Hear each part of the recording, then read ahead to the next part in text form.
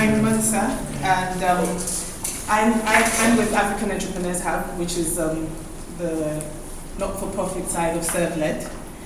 We encourage entrepreneurship amongst our youth, and we'll be going out there, coming to some of you who are here, who are professional institutions, encouraging entrepreneurship amongst you. But this evening, I'm going to introduce our speaker to you, and he's in the person of Mr. Patrick Ewa, who's the CEO and founder of Ashesi University. Sorry. Okay.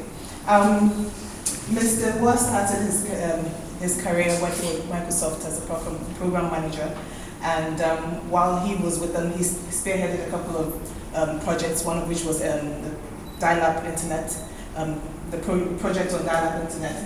I think along the lines, he realized that he had a passion for education and wanted to come back and support his country. And I think it's a testament to his meticulousness that he spent quite a number of time researching the industry and finding out exactly what was lacking with our educational system, and even took an MBA class with the Harris Business School to make sure that he was going to give us the right product when he came in. Subsequently, Mr. Ewa started Ashesi University in 2001 and had his first graduates in 2005.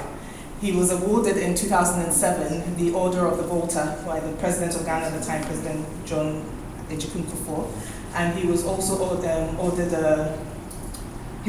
awarded an honorary. Sorry. Sorry. There's a lot of accolades. It's very impressive. But yes, he was recognized by the World Economic Forum as a great leader. He's also been recognized as one of the top. He's been ranked as the 8th best CEO in the country out of a survey of 208 CEOs in the country. So I think that's very impressive. And amongst a bunch of other things, he was awarded the $100,000 prize for the Microsoft Alumni Foundation, from the Microsoft Alumni Foundation, which has supported the campus for Ashesi University, a beautiful place. Without saying much, I'll let him talk us through what Ashesi is, but please put your hands together and welcome.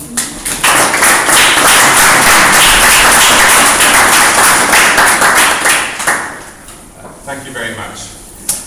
So first of all, I want to apologize for being late.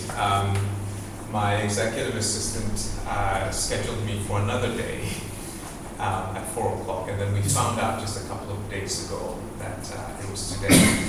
And so I had to cancel some meetings and dash down here from break, so that's why I'm late. So I was asked to come and talk about the Ashesi story and entrepreneurship. And this is a talk that I've been doing quite a bit publicly. I thought what I would do today is a little different than what I normally do.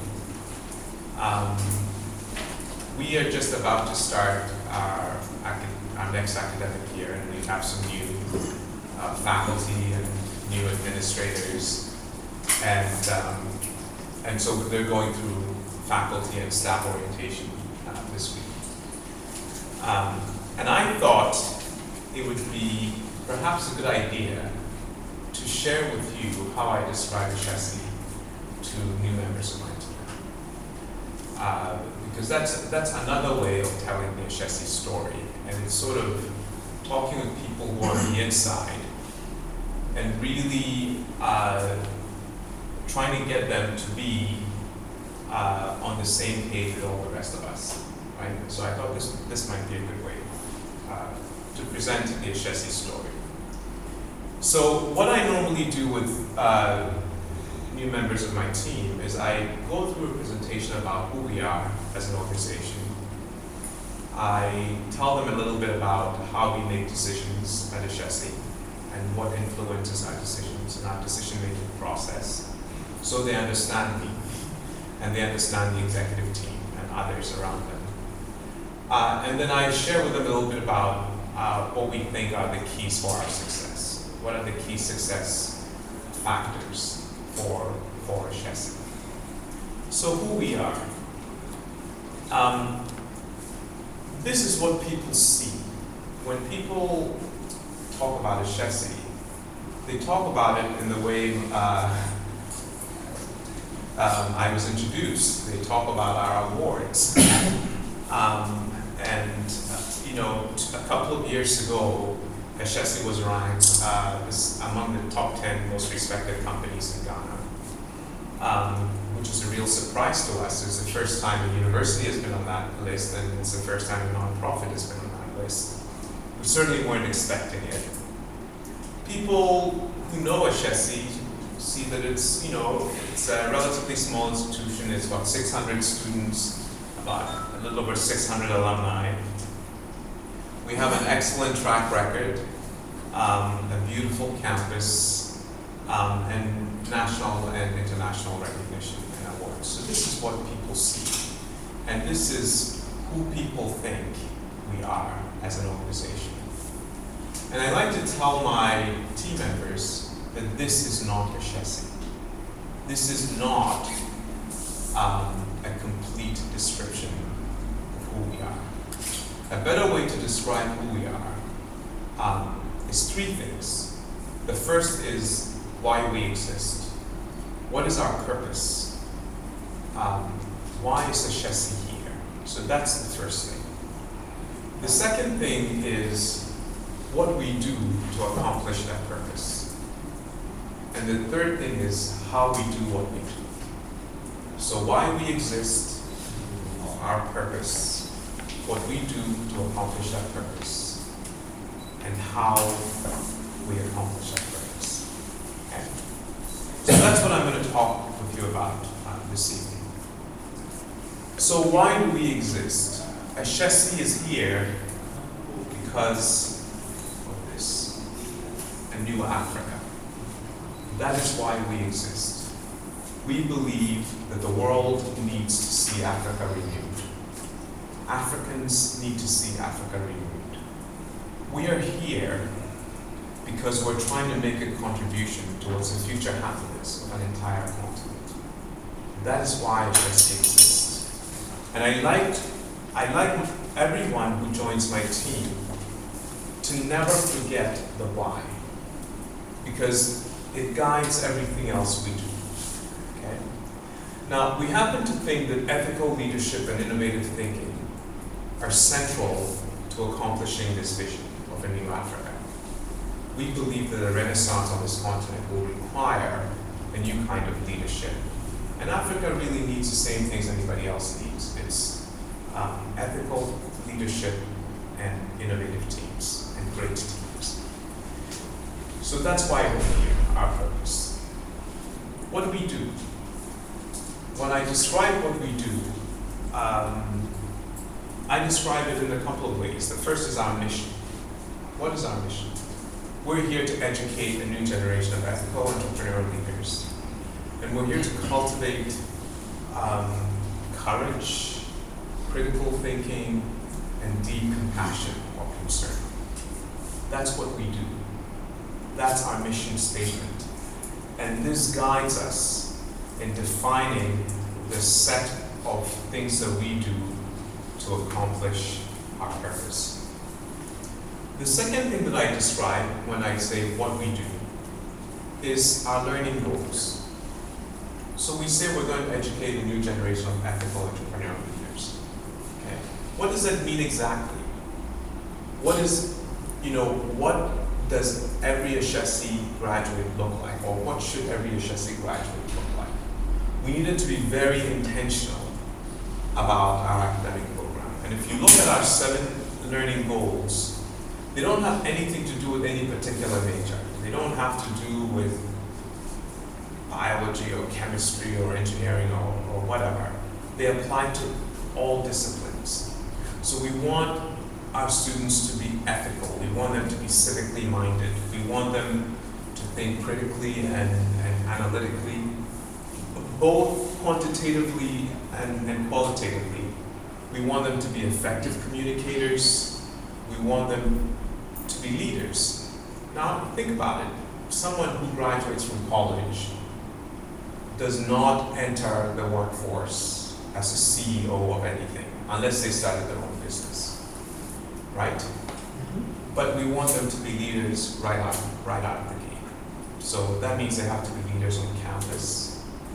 And it means that they have to be great team players. When an Ashesi student joins a team, is that person a force multiplier? Or does that person somehow diminish the team? If they're a force multiplier, Colin Powell's words, not mine, then they're exhibiting leadership, even as a young person joining a team. We want them to be innovative, but more importantly, be action-oriented, right? So a lot of people talk about innovation.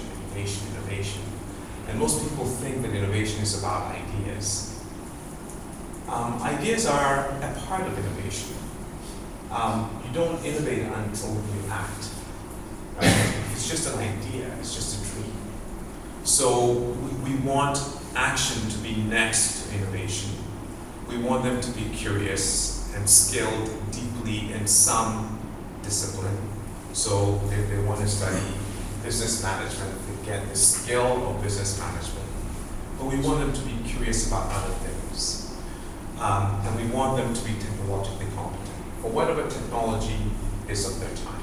So today it's digital technologies. We have no idea what technologies will be prevalent, 20 years from now, 50 years from now. But we know that a future leader should be technologically competent.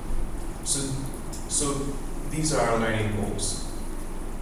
So I've just described why we exist and what we do to achieve our purpose. The third thing, the third way we describe who we are is how we do what we do. And in some ways, this is the most important thing, because the how is about our institutional culture. It's about how we make decisions on a daily basis and the actions that we take on a daily basis. And so in a way, and by the way, you may have noticed that as I'm talking about purpose and what we do and how we do it, we're really thinking this is a project of design. We have to design the organization to be very consistent and coherent. Everything has to connect. If you look at the logo of Ashesi, it is a new Adinkra symbol. We created from the Adinkra tradition a symbol that holds meaning to us. And at the bottom of it, you see a stool, right, with 3 pillars, and those 3 pillars are scholarship, leadership, and citizenship. You see a person under a roof for citizenship and leadership. You see an eye at the top for exploration and discovery. So even in designing the logo of our institution, we really went back to our purpose. What is it that we're trying to achieve? If we're talking about a Renaissance in Africa, our logo should be African. It should look African. It should have that African tradition of symbology that holds meaning, like the Adinkra symbols. So scholarship, leadership, citizenship, that's the Ashesi culture. And so it means it can't just be a tagline. It can't just be words. These have to be words that hold meaning for us. And so we defined exactly what scholarship means to us, what leadership means to us, and what citizenship means to us. And they're the things that you would expect. But by the way, this stuff I didn't come up with. The founding team didn't come up with this. We came up with this. And then we started to execute. A couple of years ago, we hired some consultants to come and interview our team and ask them, what do these mean to them? And so this is what the Ashesi team came up with. People who are actually living and executing the Ashesi mission. And if it had been a different set of things, then we might have been worried as founders, but it was a real relief to see the definition of scholarship, to consistently strive for expertise, to broaden the conversation, to to embrace fresh thinking, to share ideas and connect with ideas and be very proactive about it. That scholarship really is about curiosity, it is about humility, it is about being students always, that we have to be students of what we do every day. Leadership is about helping others to be successful. That's what leaders do. Leaders help others, societies or businesses, communities, nations, to be successful, to get along. So helping colleagues to be more successful, engaging the talents of others, communicating effectively, taking initiative, and setting ambitious goals. That's leadership. And so it's possible for everybody on my team to be a leader doing these things. And citizenship is, it's about being good people, right? That's really what it is, being environmentally conscious and socially conscious, thinking long-term about what we're doing, thinking about the long-term implications of every decision we make, every action we take, being ethical, having fun, right? Living with other people in a good and wholesome way. And I would say that the Ashesi culture, the how, is extremely important. A lot of organizations and startups and so on sort of subscribe to the idea that the end justifies the means. And whenever somebody says the end justifies the means, then they're giving themselves an excuse to employ means that are not necessarily good means, right? But the reality is, actually, the means define, or the means lead to the nature of the end. The quality of what you achieve actually depends on how you do it. And so for us, it's the opposite. The how, the means, is more important. And we talked about the end, which is our purpose. But we cannot achieve that purpose by employing the wrong means, okay? So that's who we are at Ashesi. And this is how I introduce every new team member to the Ashesi community. Is that don't get too caught up on the awards and the reputation and the brand and all of that.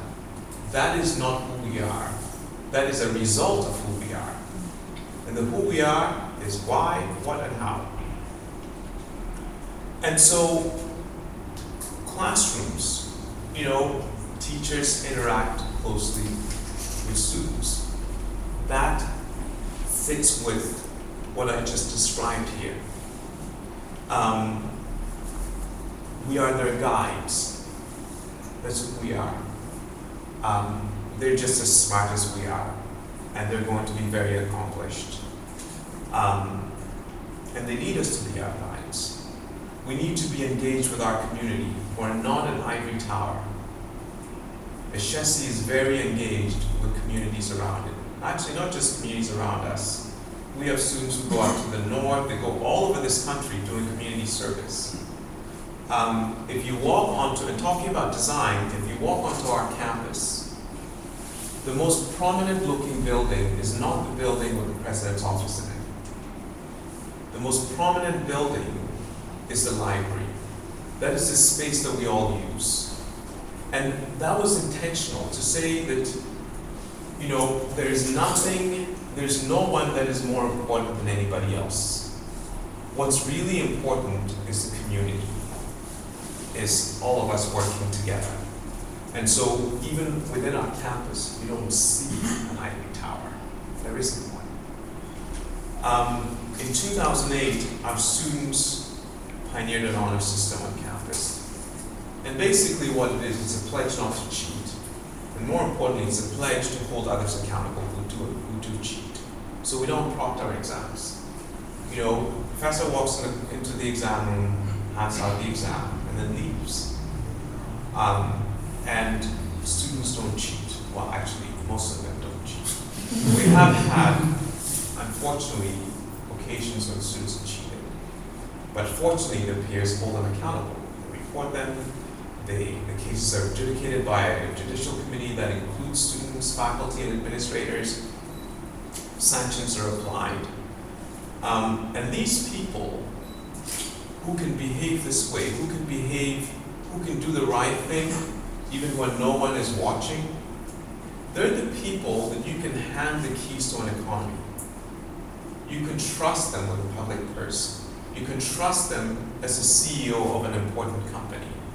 You can trust them as a CEO of a social venture because it's something deep within them, a commitment they've made to themselves as individuals and a commitment that they've made to themselves corporately as a community. So our situation is not perfect. You know, it's one thing to talk about all these things that we do. And then there is operating in the environment we call God. Right? Beneath the surface, this is what the voltage looks like coming into our campus. You can almost tell the time. It's very regular. It's supposed to be 230 volts, but you know, look at it. Look at the spikes. We have to deal with that. We can't make excuses that because the grid is so noisy that our IT system should completely go apart. IT system is not perfect, but we need to push ourselves to actually execute. We have a poor road connecting us between Accra and Brekusu. We feel it in our backs every day when we drive on that road. You know, the government bureaucracy is not easy to deal with.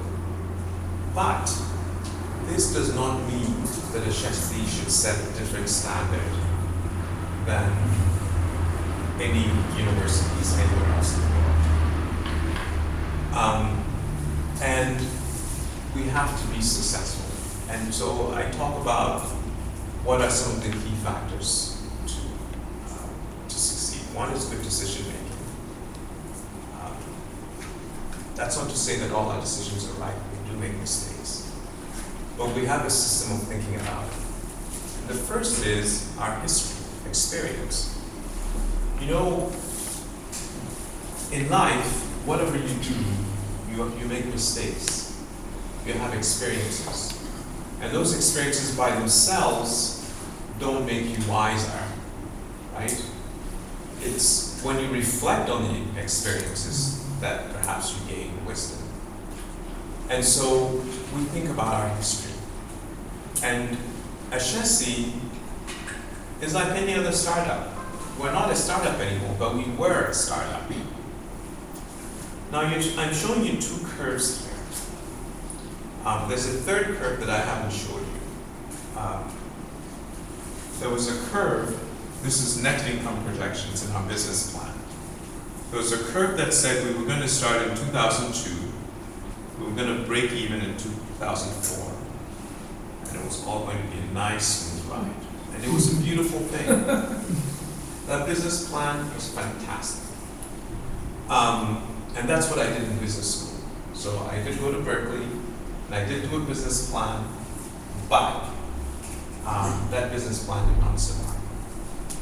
So after business school, I set up a foundation in Seattle, and we started raising money. We started curriculum design. We opened an office in Accra. We started to work. And we quickly realized that the business plan that we'd gone into this with was not the right one. So we readjusted it to a more realistic one that we thought was the right one, and that's the blue curve. So by the time Ashesi started, this is what we thought was going to happen. And in 2002, we started, and this is the curve we go on. So in our second business plan, did not survive contact with the market. So as you can imagine, you know, you have a plan that says, in my first year, I'm going to make a loss of $300,000 US. And instead, what happens is you make a loss of, it was 430 or so thousand US dollars. Okay? And it does that again for a second year. And you can imagine, this was not fun. I mean, we raised a bunch of money, and we were so excited. I was so excited when Ashesi was started. It was, if the power went off, I got excited. If the water went off, I was climbing up tanks, looking down to see how much water we had, planning how many water tanks we should get. Everything was fun and games, right? If I had a meeting with some difficult government official and they gave me grief, wow, I have a case to solve. And I'd go sit down with my co-founder and would call our friends and would say, we have this situation, there's a government official, and this is what's happening. How should we deal with it? We'd brainstorm the solution, right? But the financial part was not fun because we had raised a certain amount of money and we could see when that money was going to run out. And by the way, just about the time we were starting, the dot-com bubble had burst. So the US stock market was on the decline and fundraising in the United States was very difficult. Fundraising in Ghana was impossible, of course. Even companies that were sitting on gold mines were not interested. So in 2004, December of 2004, my executive team didn't get paid. There came a time when Ashesi came within 2 weeks of running out of cash. This was unbelievably stressful. I was not having fun. I was not sleeping. There was just this constant worry. And it wasn't just sort of a helpless worry. It was scrambling. It's like you're on a slippery slope and you're scrambling. My wife and I were putting in more money. We were calling our closest friends. We had a couple of board members that just kept putting in more money. And we were worried that we didn't have the capability ourselves to carry the full load. Okay. So things got so tough. I called a meeting with my staff, and I said to them, this is what's going on. We're in trouble. The dot-com bubble is burst. The fundraising is tough. We're giving more scholarships than we anticipated we need to do. The cost of operating in Ghana was higher than we anticipated. And this was a curve that we were going to be on, and this is where we are. There was a fourth curve, which also is not showing, which is there was a danger by that time that we would go this way. And I drew that out. We've done that scenario as well. And I said, if we get on that curve, we're dead. So we need to stay on this curve here. And we've no salary increases the next year. Asked everybody for feedback, input on how we were more efficient, how we cut costs, sort of engage our student recruiting. So that's what I did on the Ghana side. And I told my team, I said, look, I'm the captain of the ship, and I'm going to stay on board no matter what. But if any of you are uncomfortable with this, I'll understand if you step away. Just come and have a chat with me in my office, and there'll be no hard feelings, right? And stateside, I was going to people that could fund this gap and say, this is my new plan. We're going to break even in the next 3 to 4 years, and here's how much money I need to do it. And here are the actions that we've taken to try and get there. It's a very difficult time. But this was a fantastic experience in retrospect. I think it's a good experience for any CEO to have once You don't want to have it more than once. I certainly don't want to have it more than once. But it was, you know, it was a great growing up experience. I mean, this is serious stuff. And so it's affected our decision making. I always think about the money. But here's how we make decisions. First, we check with our mission. When we're thinking about big strategic things to do, we say, does it fit our mission, what we're about? If it doesn't, then we just stop right there. If it does, then we ask the next question, does it fit our strategy? And our strategy is high quality, high touch, excellence. If we can't do it in a way that fits our strategy, then we just stop. If we think we can, if it can fit our strategy, then we ask the next question. Is it financially sustainable? Does it fit our business model? And if it doesn't fit up, if it's not financially sustainable, we stop. If it does, then that's the plan and we execute. And it's very important to have this kind of discipline. Because, you know, there are 1,001 good things you can do in the world. But first of all, you can't be all things to all people, right? You have to know what you're about. And you do the things that you're about, and don't have feature creep, mission creep. Mission creep is a dangerous thing, because it can get you scattered. You have to think about the strategic realities. And when I say strategy, that's differentiation. What differentiates what you're about to do from anybody else? How does your organization thrive without another organization failing, or vice versa, right? If you're differentiated, then you can both exist, right?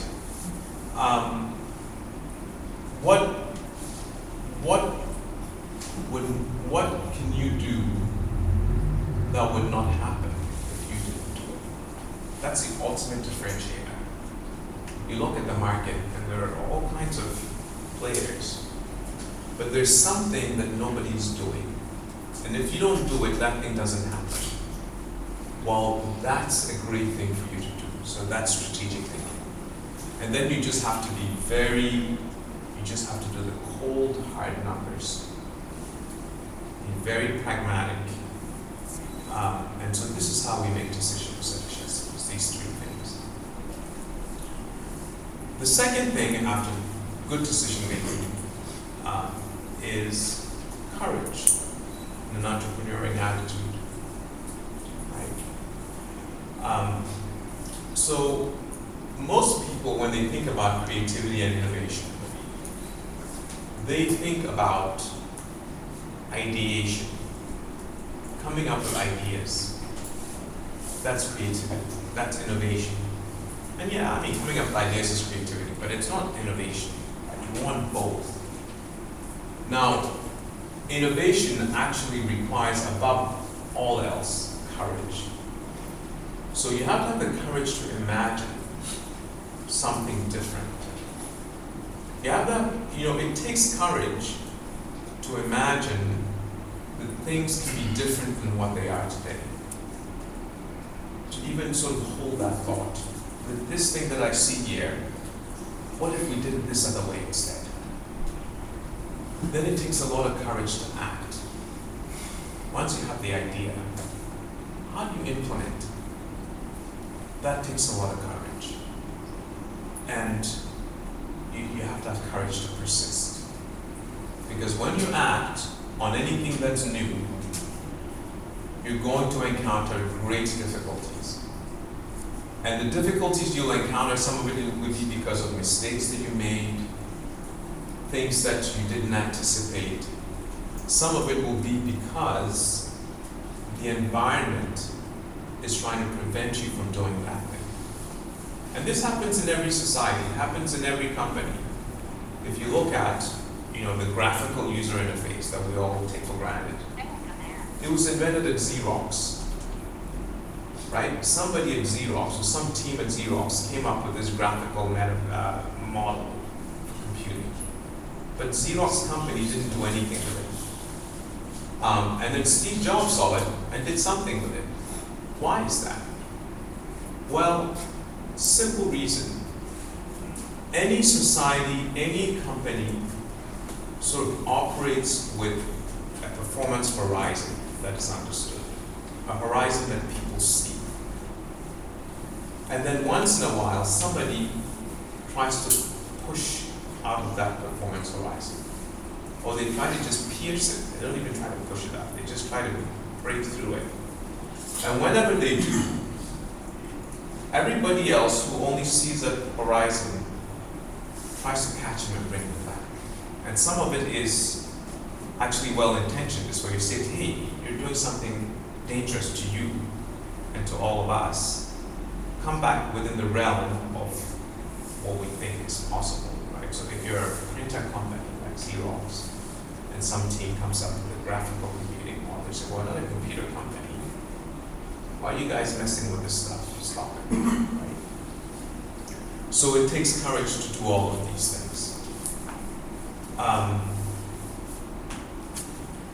And then this is my favorite slide in my orientation because it's the one slide where I get to use a bad word. So all through my career, there's all these wonderful ideas. And I say, okay, well, we have to have the capacity for truth, telling the truth, being honest with ourselves when something is not going wrong. And if there's bad news, we need to know, we need to admit it, and we need to fix it. We have to be very transparent because that also enforces a certain discipline on us.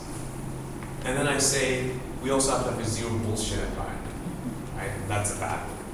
And I get to say it as many times as I want, right?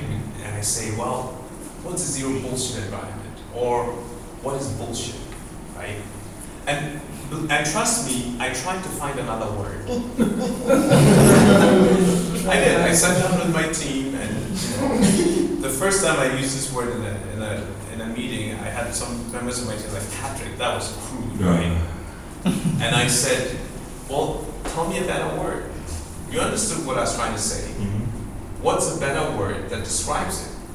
Nonsense didn't quite capture it all. This is the closest we came to it.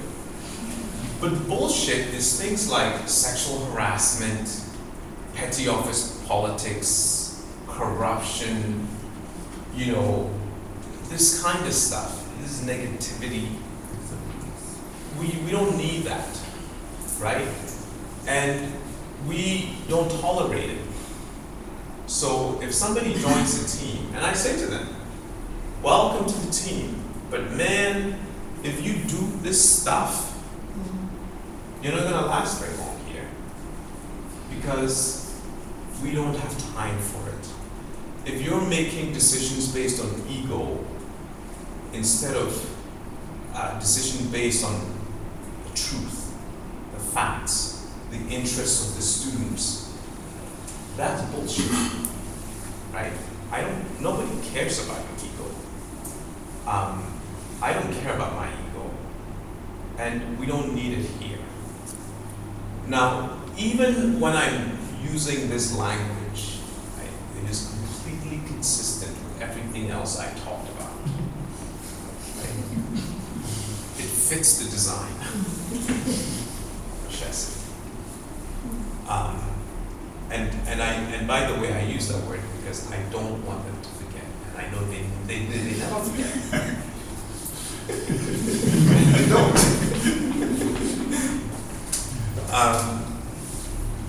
So that's the Ashesi story. I think that we have a bright future ahead of us.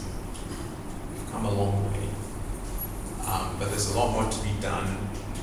And we're going to do 3 things next: engineering with core strengths in systems and design thinking, entrepreneurship. We're going to do an economics program that we hope will be a pipeline to top PhD programs in the world. And here we want to learn from Latin America and China. Right? We created these fantastic pipeline schools. And the people that went through them and got PhDs from the top institutions in the world came back and transformed their economy. such a pipeline school doesn't exist in Africa yet, and we intend that Ashesi will become that, or one of hopefully a few that will emerge. And then finally, start to educate people who see public service as their path, and see law and political philosophy as a path to get there. So that's where we're going. But we're starting with engineering. That's our top priority. And that's a new engineering building that's under construction. And it's going well. We've raised the money for the building. Construction is ahead of schedule. Now we just need to raise money for labs and startup equipment, and then we'll start September of 2015. So that's the Ashesi story, and this is where we're going.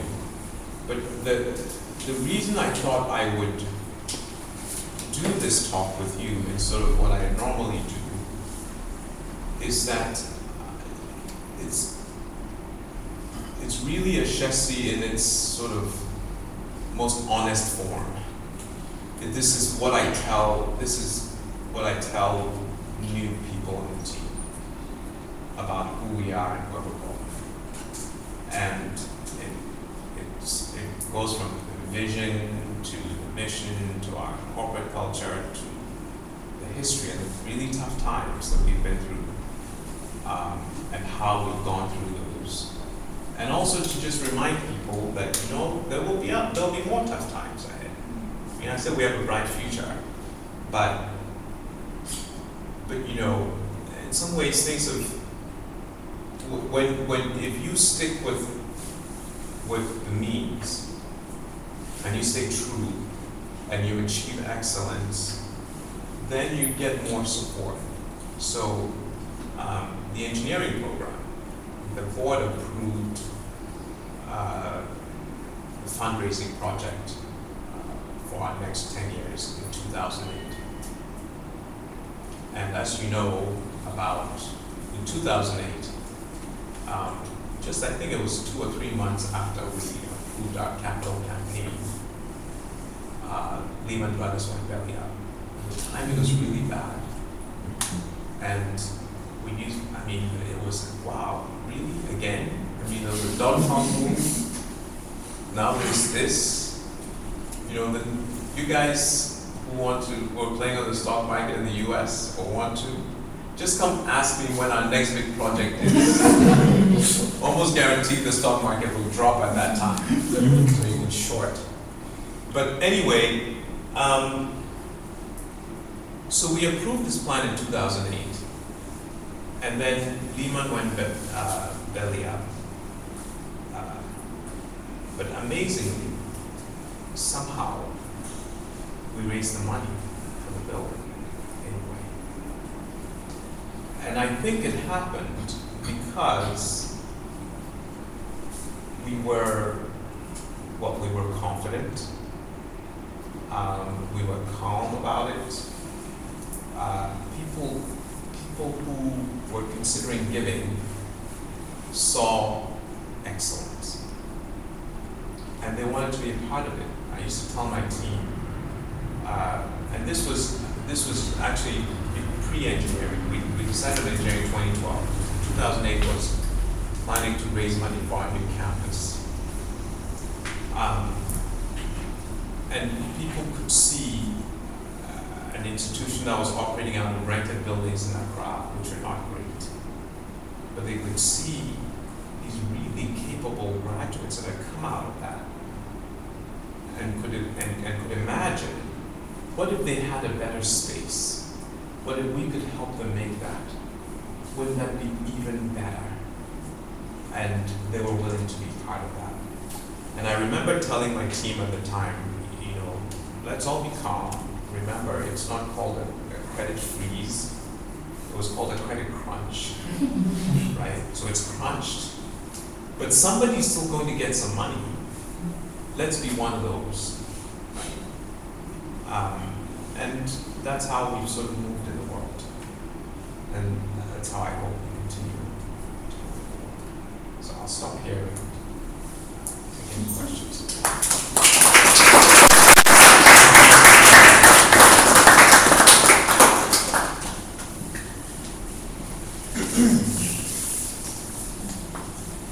Yes. I have a question. Sure. First, I want to say thank you for this talk. And then I'd like to ask you this question. At what point in your life did you conceive the dream of Ashesi? At what point? Well, the idea for Ashesi came during a period I call my pre-midlife crisis. So my son was born. We have 2 kids now, a son and a daughter. But when my son was born in Seattle, I started to learn a lot more about the African continent. And actually, his birth also coincided with some particularly bad news coming out of Africa. Rwanda, Somalia, and I just felt like, there's a new generation coming. And for that new generation, the state of Africa will matter to them. And my generation needs to be part of making this continent better for the next generation. And so that's when I first started to think about what to do. And I thought I'd start a software company here initially, but it ultimately changed my mind to do education. And so this was circa 1995, 96. I was going through this. 97, I quit Microsoft and went to business school and got started. Thank you. So thank you very much. So most startups struggle to find the right business model that will work for them. Right. So how do you strike a balance between riding on your vision and mission to take opportunities and make decisions, or just taking anything that comes your way so that you can quickly make some money and get your business? So that's a brilliant question, and it's a difficult question. So first, in our model, I think. So let me back up. So first, I think that the why is really important. You need to know some purpose, some higher purpose of why you want to do what it is you're doing.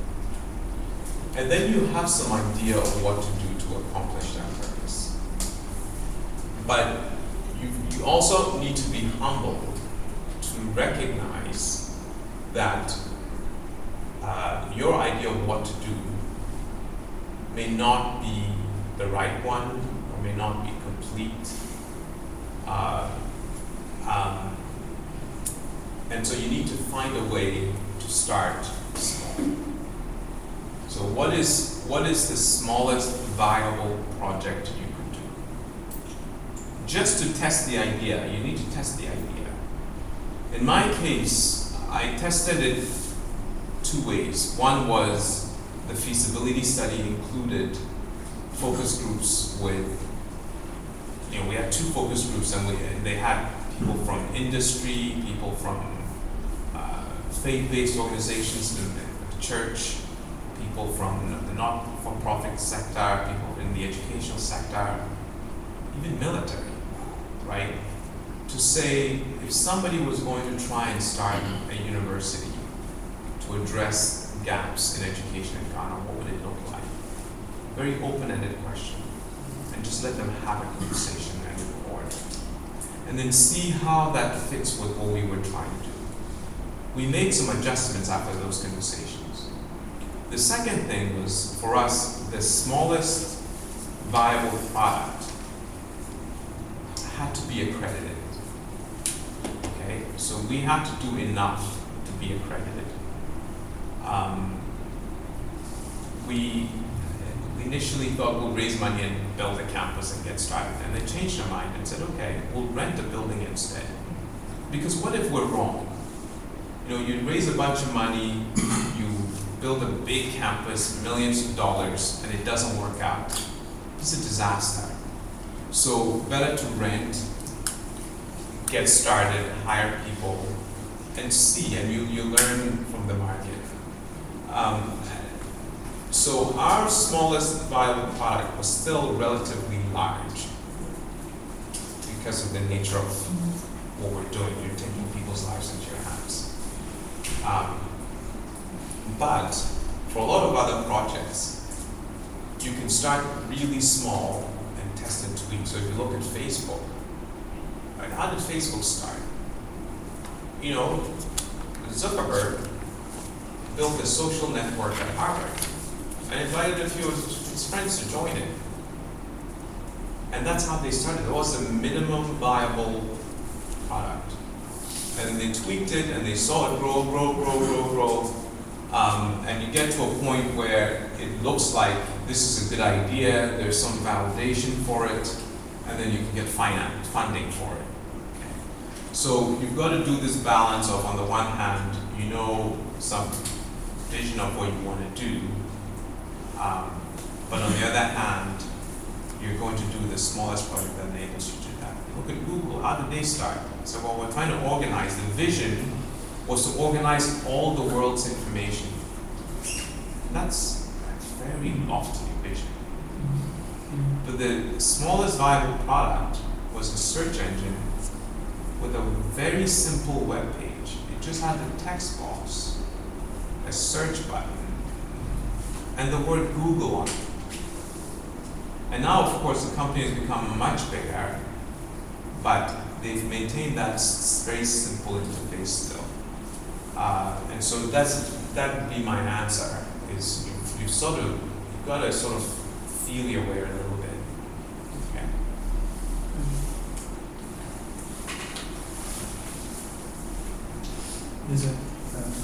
Yes. Thank you very much for the talk. You shared a lot of knowledge and experiences. And having built the organization you built, and Right. you've dealt with government bureaucracy. Right. How do you deal with it? Because you are coming with a fresh idea that's different. You are Right. going to do something that benefits Africa. Right. But some of those people in offices are not thinking that way. How do you do it? That's true. Okay. So how have we dealt with it? Boy, I could write a book about that. But I think that the thing that's there's sort of things that we've needed to do. First of all, we are very clear about what we're trying to do. And we've sort of had that introspection to figure out, is what we're doing the right thing or not? Is our approach, so for example, when we came with our first curriculum, there was opposition to it, simply because our curriculum looked different than what the state universities had. It was just different. Now, when a government official says you need to change your curriculum to match, the 3 large universities, what do? They have the power. They can say, don't go forward. Well, in our case, we knew that the curriculum we're drawn up was the best possible curriculum we could come up with. We hadn't tried to do something substandard. What we had tried to do was to develop a curriculum that was modeled on some of the best universities in the world, and that had been adapted and tailored based on feedback from the people I mentioned: businesses, military, social services, churches, etc., by Ghanaians. Okay. And so we were confident in what we were doing. And so that was number one. Number two was to approach this, even though in some cases I think some of the people we dealt with had a certain level of malice towards us. Okay. There were a few people that in fact had malice towards us. But we couldn't engage at that level. We had to engage with the assumption that this was not malicious. And there were some who were disagreeing with us, not out of malice, but because they had an honest difference of opinion. Now, when you focus on that and make your arguments, and, you know, reasonable people talking with each other, that's hugely helpful. And then we also needed to know where our ethical compass pointed. Our ethical compass points true north. So there are a few cases where there are hints, you know, and they never ask you for a bribe, okay? It's all hints, it's all code. But you just say, okay, this is where I stand. And if this means that this thing we're going to be delayed by a month or 2 months, fine. We'll put up with that delay. And it often goes away. So that's how we've approached it.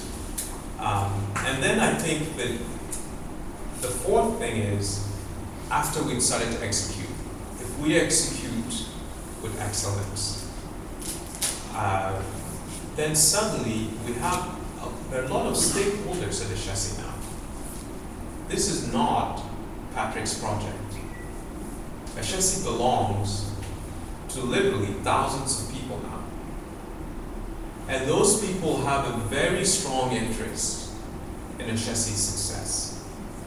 And you know, they'll tell me the truth if I've got something wrong, but they'll also go back, they'll actually go back for us if that needs to happen. And so we just sort of proceed with, well, as long as we're doing quality work, all this other stuff takes care of itself.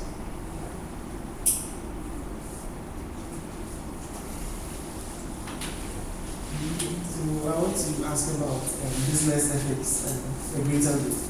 Right. So what is your take on cutting some small corners to do something big and because you pay something little to generate a big impact? So I don't do that. We've just never done it. I think that once you're compromised, you're in a difficult position. A lot of people tell me this is really difficult. Okay? There are people who will stop you from doing this. This is greater good that you're trying to achieve, and the closest that I've come to acknowledging that somebody didn't have a choice was somebody who was coming across the border between Togo and Ghana. Okay. And you know, the Togo side, so they asked them for bribes, and they wouldn't do it. And the guys cocked their guns and said, hey, you will give us this money, right? Now, that is you've been mugged. I mean, you've been mugged by the police. Okay?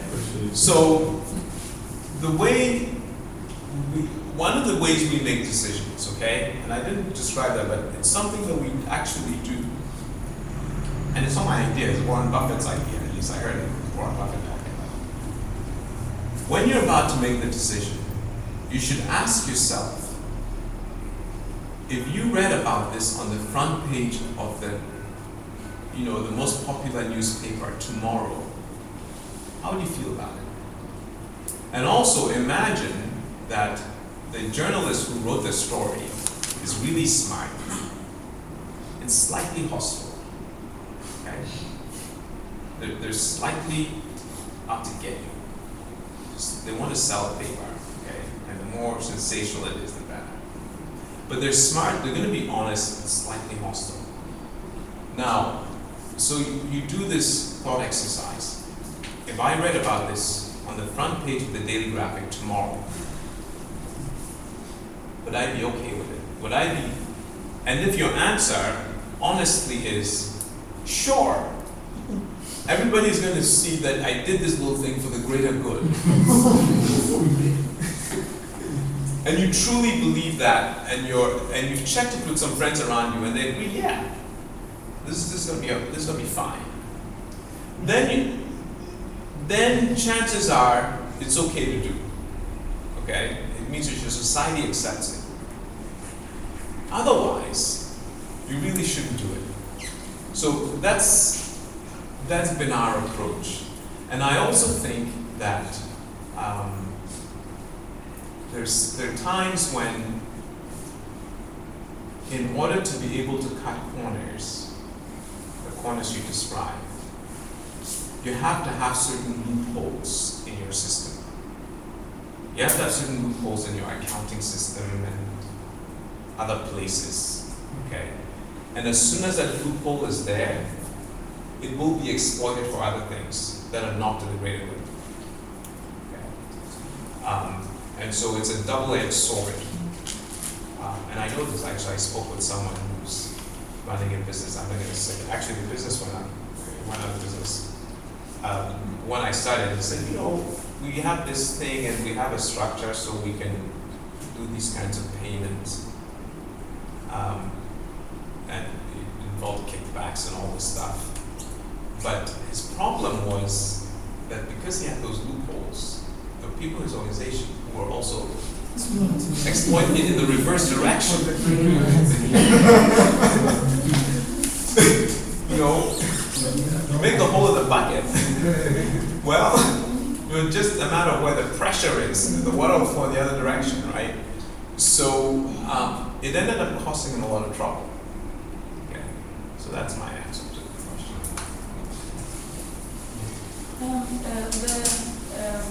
The ways in which you encourage scholarship in the students, what you get them to become critical thinkers, problem solvers and all that. WASI and BC, the way we teach and instruct does not take into consideration those things. Right. So what's the ways in which you're able to, migrate, for lack of a better word, from that sort of, system to what you have told us here? Okay. So that's a good question. What we do is the first semester that students arrive at Ashesi, they go through a set of courses that are unlike anything they've encountered before.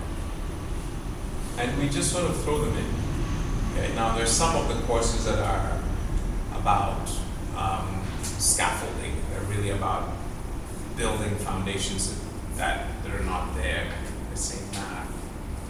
If some students are weak in math, they go through a very intensive, get them up to speed on math, and more importantly, get them up to speed on problem solving, and then not just memorizing things. But they also get into some courses that are discussion oriented. In our freshman year, they also take a design course. So they're sort of pushed into design thinking. And just being creative, designing different kinds of products, coming up with different ideas. So that's one way. The second thing we do is the 7 learning goals. When our faculty come up with a course syllabi, they do all the things that you normally would expect. They describe what are the objectives of the course, what are the topics they're going to cover on a weekly basis, how is the course going to be graded, what percentage for assignments and projects and midterms and finals, etc. But there's a second thing that we ask them to do, which is they need to describe which of the 7 learning goals the course is going to address and how it's going to address it. Right? And we encourage them, every course should address 3 or 4 of the learning goals. On average. It might be 2, it might be 5, but on average, let's say 3. And the idea is, if every instructor, every professor thinks about how to achieve these learning goals in whatever course it is, it might be a philosophy course, It might be a design course, it might be a programming course, it might be a finance or economics course. But they have to think about it and they have to implement it. And imagine students going through 4 years of a curriculum where every professor is intentionally thinking about this. And they'll all do different things, and I don't know what they do. Okay? Everybody's trying different things. But after 4 years of that, you're going to get some of this. And that's the advantage we have, is we have 4 years with these students. In some cases, a little longer. But on average, 4 years. Okay. And that's how we do it. Yeah. I'd like to ask 2 questions. The first one is, most entrepreneurs start with an exit in mind. Right. I'd like to know if you have one for Ashesi.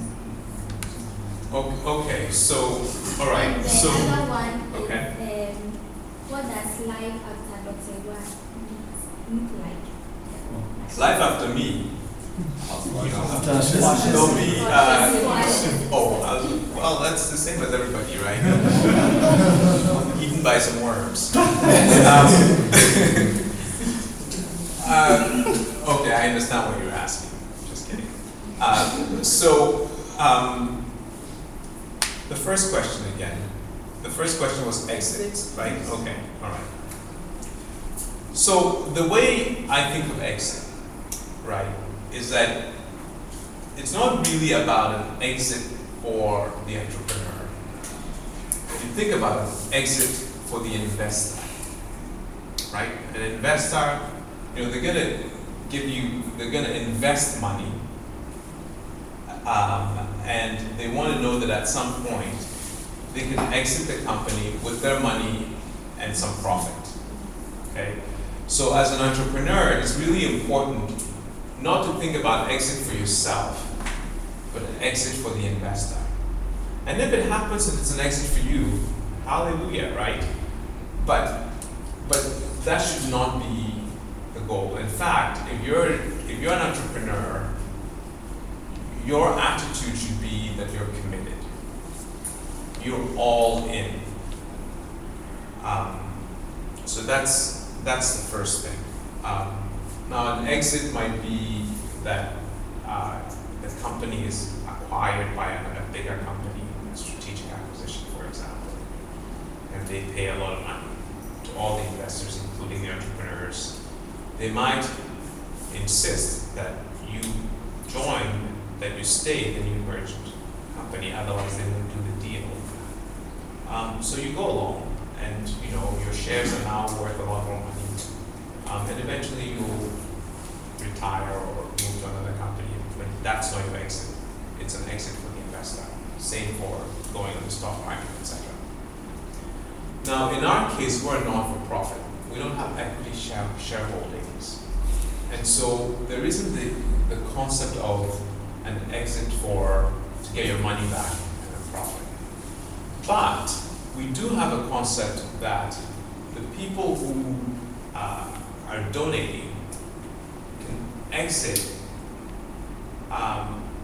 with the confidence that Ashesi will survive, right? So when a philanthropist comes to us and they donate money, that they don't feel like, boy, the day I stop giving these guys money, the whole thing will collapse.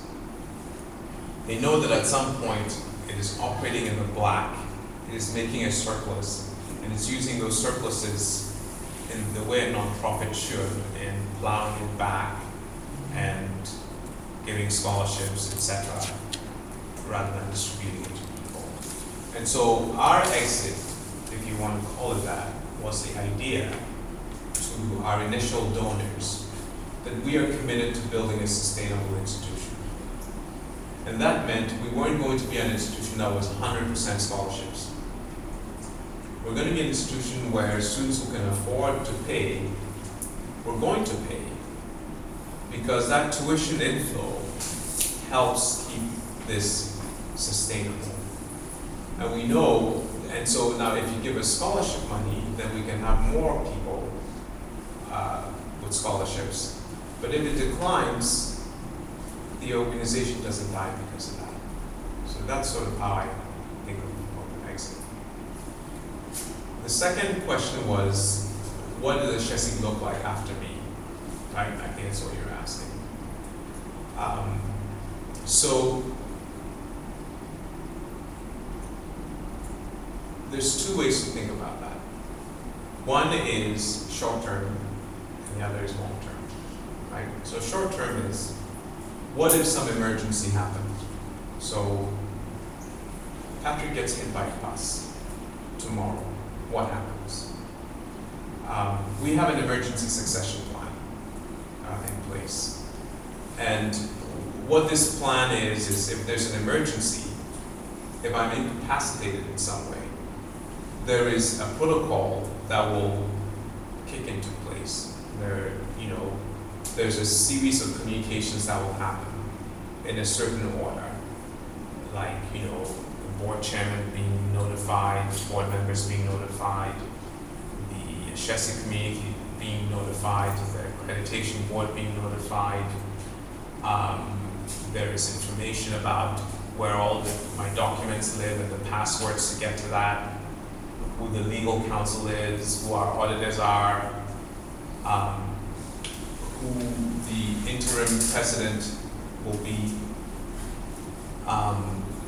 And so this is something that the board and I have thought about.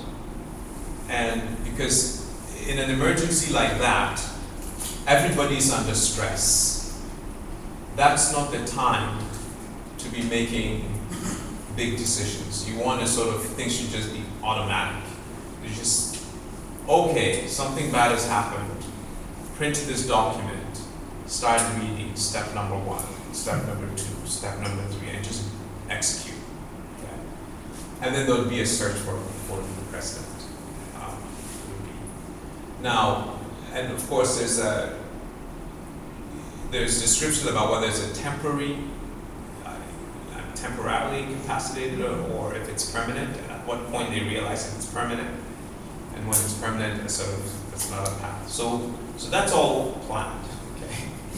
And it was an interesting thing for me to do.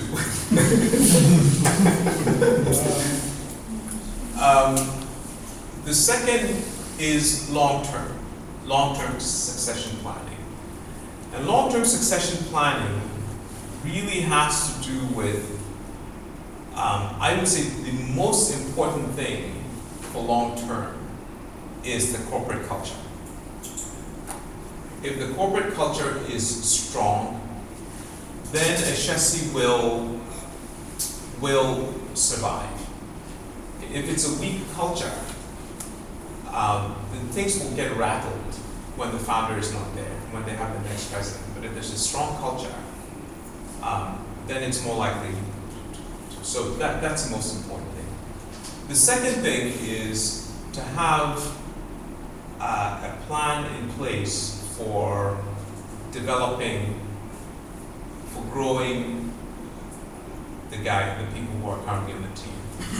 And so professional training of people, giving people responsibilities, giving people decision rights, and that's all in process. That takes a while, and so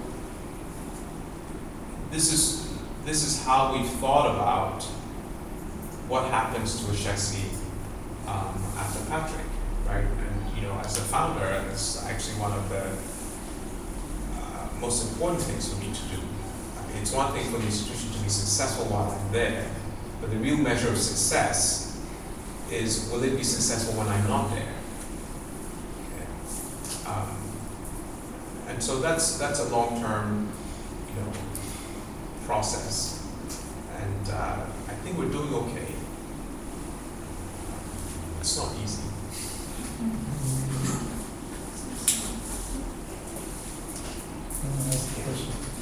Why was there a need to go the non-for-profit route rather than full pay? Okay, so the not-for-profit route,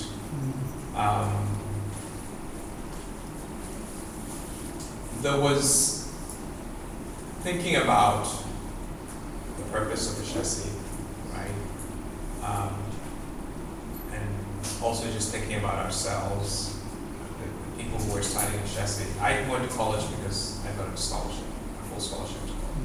And I couldn't have gone to that particular college if I didn't have those. So the principals at Ashesi strongly believed in paying it forward, having an institution that was going to be inclusive to everyone.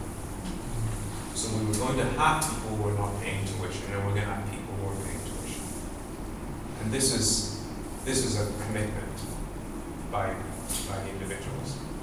The second was looking at what would it take to achieve a certain level of quality that we're trying to do. And if we're doing scholarships and all of these things, what reasonably would be the net income of this institution after it gets to break even?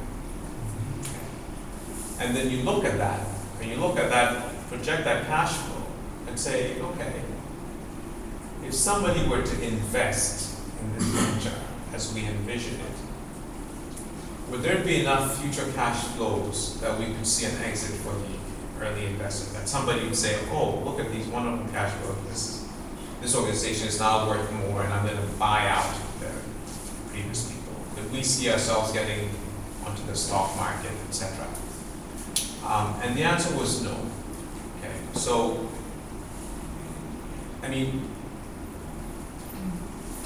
why would anybody invest in this rather than invest in a software company where the returns are much better, or real estate or whatever? So we weren't sure that there was an investor market for what we were trying to do. And then the other thing was to think about if it's possible to do a for-profit which is privately held. We're not looking for lots of investors, etc. But what happens when the principals are no longer there?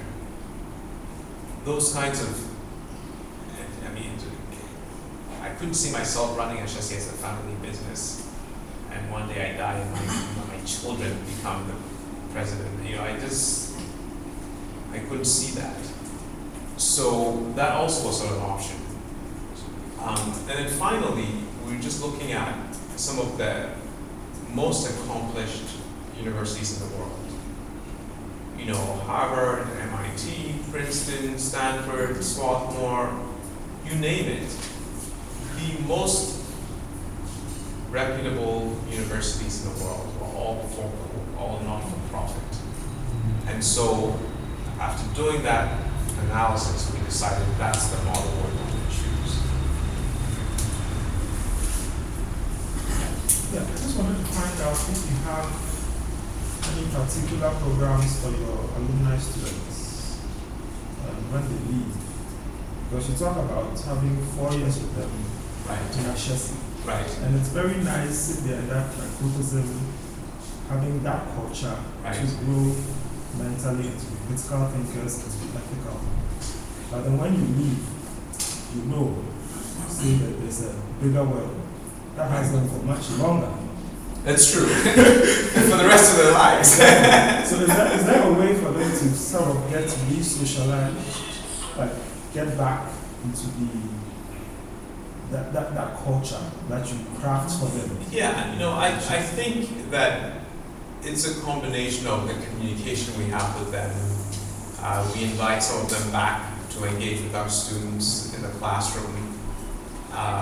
There's a lot of conversation on Twitter and Facebook and the things that we celebrate. And alumni homecoming meetings and all of that. But you know, still, I mean, once they've graduated, you know, the world has more time with them than we do, right? The important thing is for them to stay connected with each other. And by so doing, I think they help each other. And as we get more alumni out there, that network gets bigger and stronger. That's going to help. Yeah. I wanted to ask, when you came to Ghana to start Ashesi, did you already have in mind how your faculty members, who they were, or when you got them in Ghana, did they undergo some kind of training? Okay, so I didn't know who the faculty were when we were starting. And in fact, when we put out ads for job postings, nobody in Ghana was interested. we got no applications from professors here. It just didn't happen. So we actually started, the first two instructors at Ashesi were British. So we advertised in London and we got applications. So we got these guys from England, and then we had a couple of people from Microsoft who also joined us for a short while. And our first semester, there were no Ghanaian faculty members. And then, we got started, and, by the second year, when we put out job postings, we had more interest. Okay, so that was something where we just had to find a way to get started, and then people were very risk averse. And remember, there weren't private universities in Ghana, and there were a couple, like Valley View, actually more than a couple.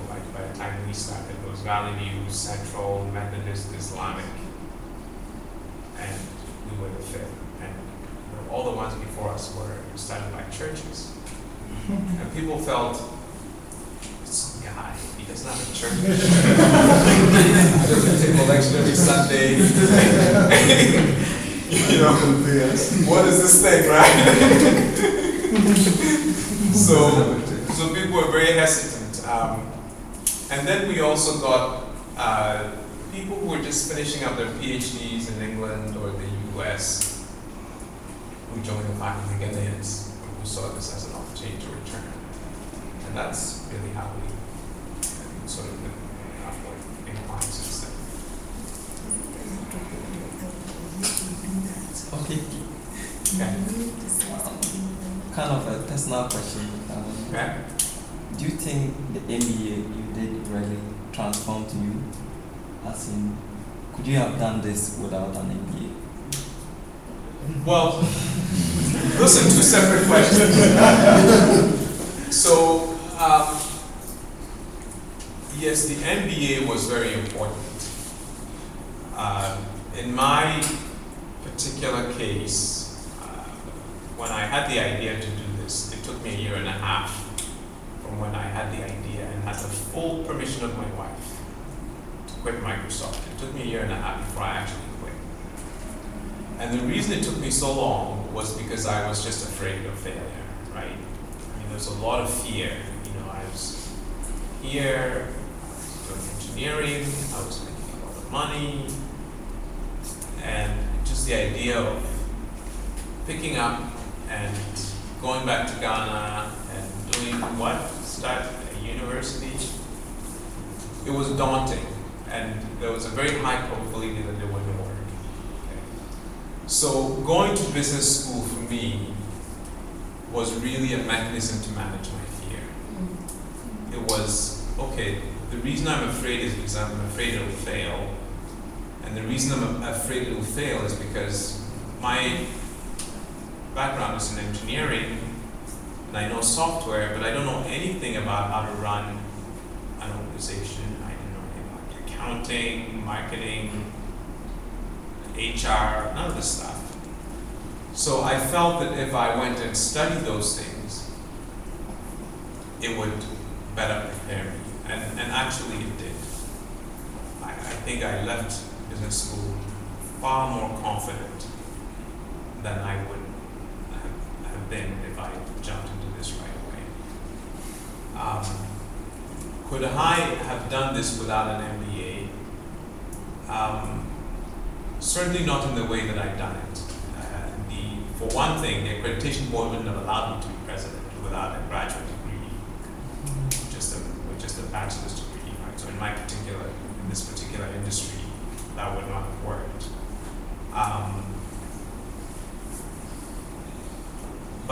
if your question is it possible to start a business and be successful without an MBA, the answer is yes.